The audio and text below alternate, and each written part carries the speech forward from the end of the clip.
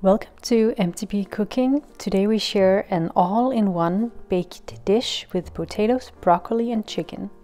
Very nourishing, and first of all we'll show you how we cut potatoes thinly. Could be on a mandolin as here, or just by a knife.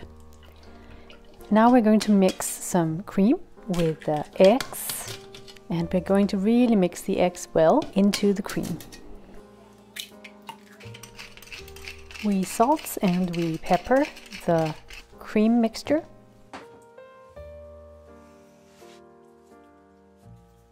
We also add fresh garlic that we have just crushed and some dried oregano. Then we take some mature cheddar, which has a really nice taste. We are going to grate it to add it on top of our dish. Let's assemble the dish. So we've added a bit of olive oil to the bottom of a pan that goes in the oven.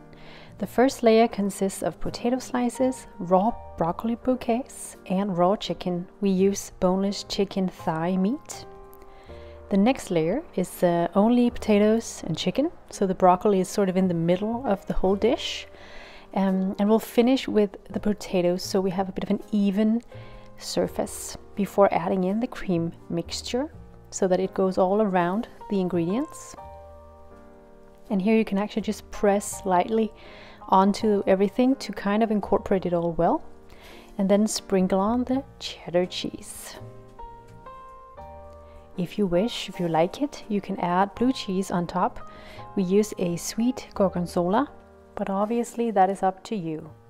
Bake the dish in the oven at 200 degrees C or 390 degrees F for 1 hour and 20 minutes. It takes a bit of time for the potatoes to cook through, but once it's done, you're left with a beautiful all-in-one baked dish. You have your chicken, you have the broccoli, potatoes, a nice creamy sauce that holds it all together, and as time goes by, all of the ingredients will soak up even more of the taste of the cream sauce, which is going to make this one even better the next day after it's been chilling overnight.